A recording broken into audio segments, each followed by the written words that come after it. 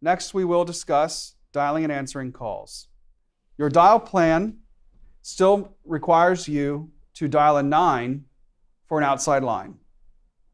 It also requires you to input a 1 for a long-distance phone number. You may dial other Marymount extensions by using the last 4 of the person's phone number.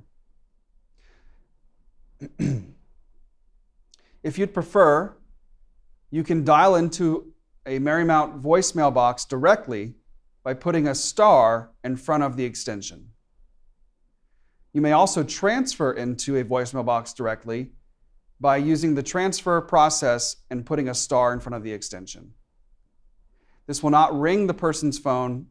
It will place the call directly into their voicemail box.